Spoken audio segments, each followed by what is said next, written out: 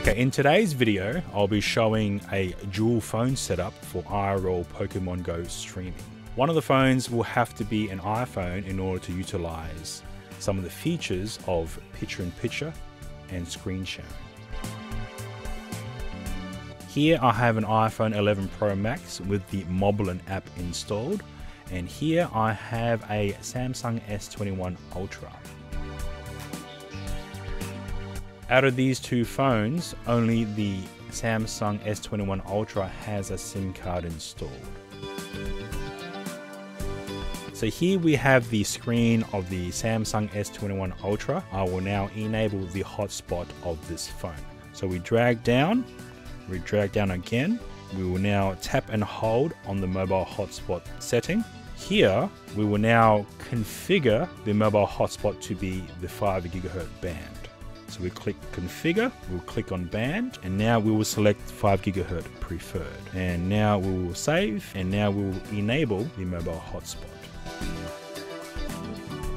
Now that we have the S21 in hotspot mode, we will now use the iPhone to connect to that Wi-Fi. So now we will select S21 hotspot, and now we will enter in the password. And now we have connected to the hotspot of the Samsung S21 Ultra.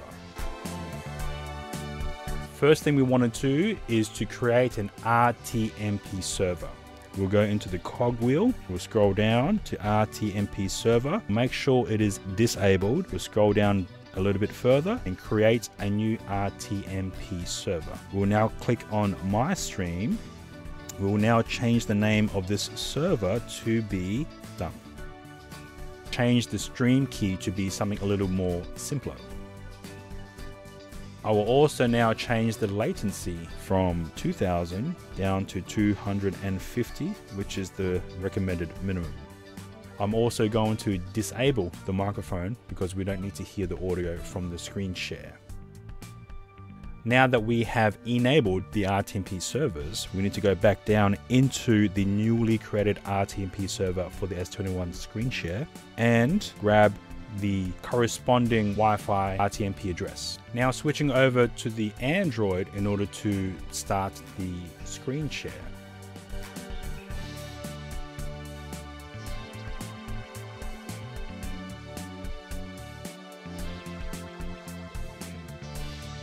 Now that Larix Screencaster is installed, we will now configure the outbound stream to be the RTMP address that we've set up in the iPhone. So we click on the Larix Screencaster app, we go into settings, we'll go into connections, we'll go new connection, we'll give this a name, I will give it to RTMP Moblin. The URL is what we will use that we have set up in the RTMP server within the Moblin app.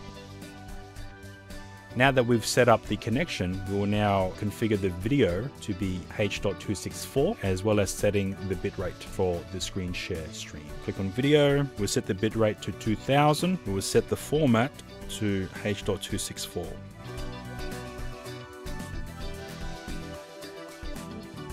Okay, we are in the scene utilizing the front-facing camera of the iPhone. We'll go into the cogwheel, we'll go into scenes. Now we'll need to scroll down and create a widget based on the RTMP screen share. So we keep going down, create my widget.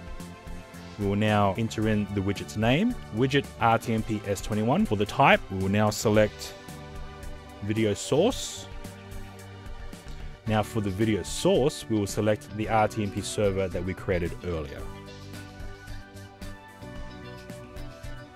And then we go back out, making sure that the newly created widget is enabled. We will scroll up to the scene that we want this widget to be shown on front. Now we'll scroll down to add this new widget that we have just created.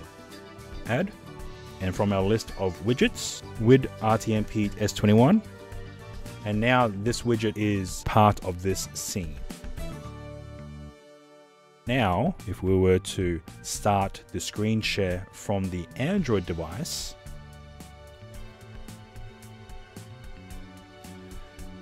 it will now show up as a widget within the Moblin device. But there's a few more things we need to do in order to make it a bit more visually friendly. Now that we have the screen share from the Android phone to be an active source within the scene of Moblin, we can now fine tune the widget sizing. So we go back into the cogwheel, we go into scenes, we go into the front scene. We'll now scroll down to the widget. We'll now select the widget. Now we can change the sizing and position of this widget. So now we can increase the size. We can also change the position.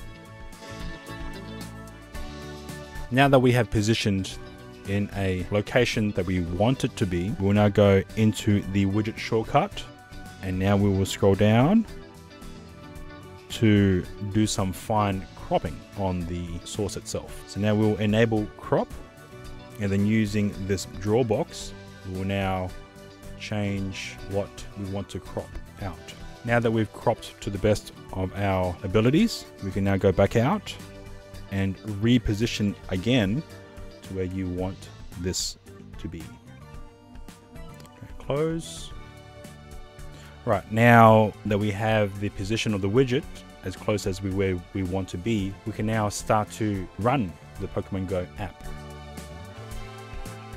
So now we will load up the Pokemon Go app on the Android device. If we go back onto the iPhone screen, so what you're seeing now is the screen in mirrored view, but when it is live, it will be in the correct orientation. Now that we have the Pokemon Go up and running, we can now start to play while at the same time having a camera feed from the Moblin app. Now, if I were to go live on the iPhone, you will see that the stream itself will be in the correct orientation. So now let's go live. The iPhone is now using the Moblin app to go live to the Belabox cloud. I will now switch to the Belabox scene.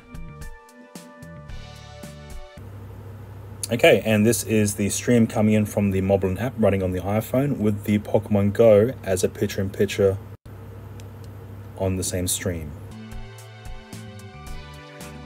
Okay, that was the front-facing camera. We can now add the same widget to a different scene. Right now, we can select our back scene, which is using the iPhone's rear camera. So we need to add the widget into the back scene.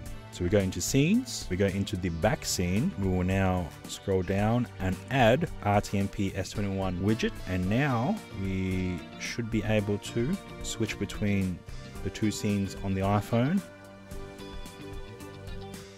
And we will have to reposition the widget to a location that we want it to go to. So we go into the cogwheel, scenes, we will now scroll to the back scene, we'll now scroll down and select the RTMP S21 widget, and now we will reposition it to a location where we want it to go to. Okay, we've now added the widget to a different scene. This time we are using the rear camera. And in this particular scene, I also have the front-facing camera as another widget on this rear scene. So we have the ability to have a front and back picture along with the Pokemon Go screen on the same scene. So right now I'm just spinning Pokemon Go. And if we go down to, we're able to see that on screen. And that is how you are able to add a screen share from an Android phone to stream into an iPhone and then stream out to the Belabox cloud.